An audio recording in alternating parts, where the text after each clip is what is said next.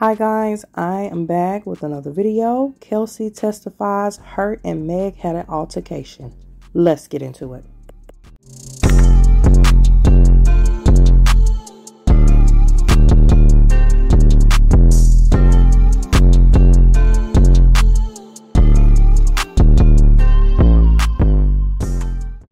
Before we get into this, y'all like the video, subscribe to the channel, hit the notification bell so you'll be notified of my videos, and go ahead and share it if you like. So you seen the other video where Kelsey got immunity, where they can't use her testimony against her, which made us think, okay, she the one that did this to Meg. Now, they start asking Meg, where was Kelsey? She was like, I don't know where Kelsey was. But she said Kelsey was sitting behind her, but when she got out the car, she don't know where Kelsey was. Now, Kelsey said something different. Kelsey said she got out the car with Meg, and then they start asking about what happened with them, and basically, she let everybody know that her and Meg got into basically an altercation, but she tried to say a little bump as if it wasn't nothing serious. But we got a nail broken off, bra strap, bathing suit strap broken, and all kinds of stuff. So it's getting real. So I'm starting to feel like it's Kelsey that might have done that to her, and Tory wasn't telling the story. But I don't know, because it keep going back and forth, back and forth. I don't know what to think. But anyway, I'm going to let you hear the lawyer, and then I'm going to come back with the rest of my commentary. Kelsey is done testifying. We're on a 15-minute break. This has to be quick. The key moment of her testimony, I think, has to come down to when the defense attorney elicited testimony from her suggesting that there was a physical altercation between her and Meg. Kelsey seemed very hesitant answering these questions, like she didn't want to say. However, she then said, hey, we both got out of the car. You will remember Meg testified that Meg got out of the car. She does not know where Kelsey was. Kelsey was on the passenger side, and that she turned around and she saw Tory shooting at her. Kelsey testified that this part she remembers. She and Meg both got out of the car, and that there was a physical altercation. Kelsey described it as a bump. The defense attorney was like, really? You guys are super drunk? You just got into a yelling match with her over the fact that she was hooking up with Tory without you knowing.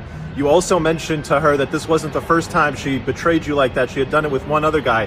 Interestingly, the defense had said it was Ben Simmons and DaBaby. Kelsey said, I only named one name. She didn't confirm if it was Ben Simmons or DaBaby. And the defense attorney's like, so after all that, you guys both get out of the car, and all that happened between the two of you was a bump? I'll tell you, I don't think anybody in the room believes that the only thing that happened between Meg and Kelsey that night as far as a physical altercation is a bump, especially not when the rest of the testimony confirmed that other than discussing how she's going to be moving out of the Airbnb that she was staying at with Meg, and she's going to be going somewhere else, other than a brief communication about her living arrangement, the two of them have not spoken. They have not called each other on the phone. They have not met in person. They do not talk. Okay, y'all, this is getting crazy. So Kelsey and Meg end up getting an altercation over the fact that Meg slept with Tory, and Kelsey was supposed to be with Tory. But you know, Meg had hooked up Tory and Kelsey, but it was two other guys that Kelsey was messing with that Meg ended up messing with afterwards. So I don't know if she wasn't very upset about them, but the fact that she didn't know about Tory, maybe she knew about the other two and didn't care, but the fact she didn't know about Tory, it, you know, made her mad. But she tried to call it a little bump, but they was like, yeah, right, it was an actual altercation with all that was going on. Now, if y'all want to hear the whole breakdown of day 3 and 4, I can post that, but a lot of y'all don't seem like y'all watching it, so I'm kind of putting up little stuff here and there so y'all can kind of know what's going on. But anyway, y'all comment down below, like the video, subscribe to the channel, subscribe to Banger Plate Game. Make sure you check me out on social media. Go check out my IGT page. Like I said, I'll be posting stuff over there that I can't post over here. Thank you guys for watching, and as always, be blessed.